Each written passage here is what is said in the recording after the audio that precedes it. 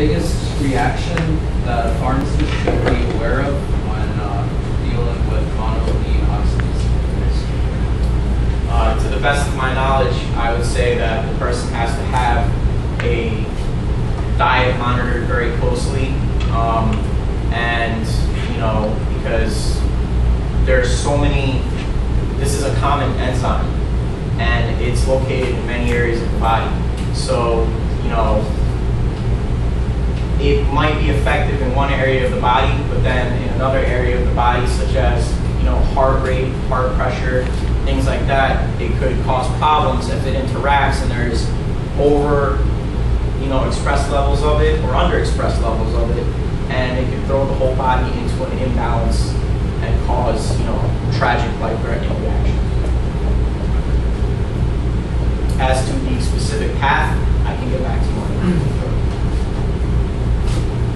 Yes. I think I mentioned prior to the slides that vitamins are used to treat depression.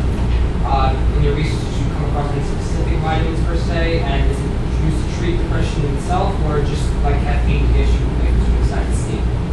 I don't know of any vitamin off the top of my head that is specifically used to cure depression. However, I know that vitamins, when they're imbalanced, for example, let's say vitamin C, you have low vitamin C levels and you develop scurvy and your teeth are falling out.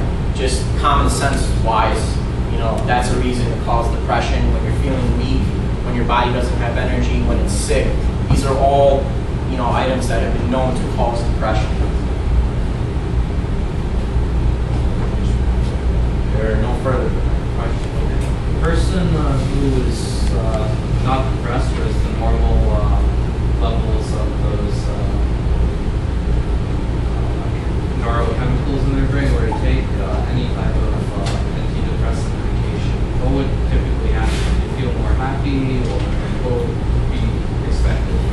Well, that's a very dangerous thing to do because you yourself don't know how your body reacts. So for example, if you were to take an SSRI or something that increases serotonin, it might cause serotonin syndrome. It doesn't, you don't know the dose, you haven't been evaluated by a professional, you haven't spoken to a pharmacist about dosages.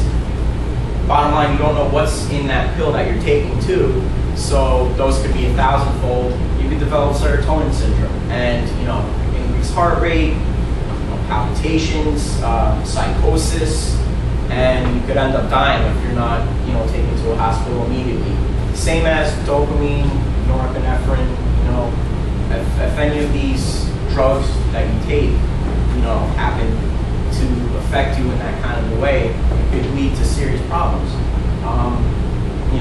That being said, for the average person, if you weigh like 150 pounds and you take like a low, like 50 milligrams of Wirkowski, for example, which is the starting dose, most likely nothing's going to happen.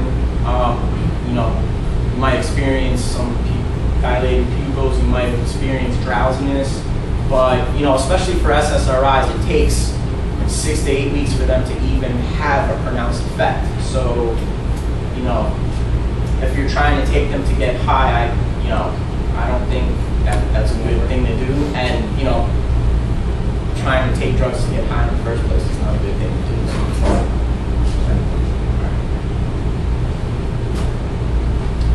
Are there any notable interactions between all the drugs that you presented so far for depression? Well, so for example, if you combine an SSRI with something like mirtazapine, you could have an elevated level of serotonin, which, like I've been saying, can cause serotonin syndrome. If you combine multiple benzodiazepines together, that can lead to a problem because you might actually decrease your heart rate, and combine clonazepam, Xanax, other benzodiazepines together, and they interact. It could cause really low heart rate, and it could cause you to die. So that's bad. patient comes into your pharmacy and is complaining that the drug's not working after a week, what would you normally tell them? I would first consult with them, as to what medication they're taking to make sure I know when it is and when it isn't supposed to be acting. And I would tell them, what did your doctor tell you? Because based on the information here, this is what I think about the subject, and I would tell them to continue the regimen, and if it is like a long-acting medicine, like an SSRI, then definitely, it could take up to 6 months in some papers I've read to act. So, you always want to reassure the patient, you always want to reassure the customer that, these aren't just wonder pills. They go into your body and your brain has to react, and things have to change, metabolism has to shift before there's some kind of effect. It's not something that you just boom, take and I'm cured. It takes a while, especially with depression, to get treated.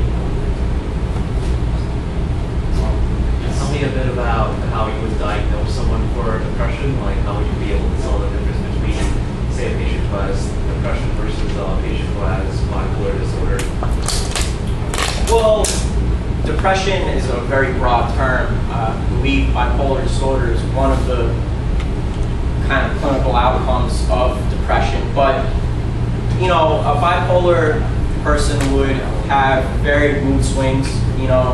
They would present themselves as manic, being able to jump out of a window, which is actually one of the biggest dangers in bipolar disorders. You think you can do anything. Or they would have extreme lows. So if their mood was, kind of irritable, angry, I want this now, or oh my God, I'm going to kill myself. At the same time, that's more of a bipolar disorder. Versus depression is more like, I'm not really sure, I'm down. It's kind of a more stable sadness, to use a simple term. On a bipolar disorder, if you're in a manic phase, it has to be at least 2 weeks before it's considered bipolar. You have to be manic for 2 weeks and then drop for 2 weeks. Is that what you're doing? There's something like that. Yeah. Right? I'm just So saying. it's not just up or down in the same day. It's Right. mania for 2 weeks before it's completely bipolar. Right. I was just answering the question in terms of if someone walked up to the counter, depending on how they were acting. If they were being over-aggressive, angry, irritable. Yeah, that's not gonna jump right away. You're not gonna go. And you can't make a diagnosis, within meeting the person in 3 minutes, most of the time. Yeah. Yes. In select young groups of patients, what do you need to warn them about when they start taking one of these antidepressants for the first time? So especially with teenagers and adolescents up to even 22 years of age, one of the biggest worries is that when you initiate antidepressant therapy, you develop thoughts of suicide. And the reason behind that is that you are so depressed that when you actually begin an antidepressant, you actually gain more energy. So if you were having suicidal thoughts, but you're so depressed as to not act upon them, literally, I don't have enough energy to kill myself. You all of a sudden have that ability, and then you start maybe thinking about doing it. And that's been one of the rationales for this syndrome. But it's definitely a concern, and people definitely have to be monitored when they initiate antidepressant therapy, because a lot of people falsely think I'm going to take a pill and it's going to make me happy, when in truth that's not the case. And it takes a while for your body to establish itself into its new equilibrium.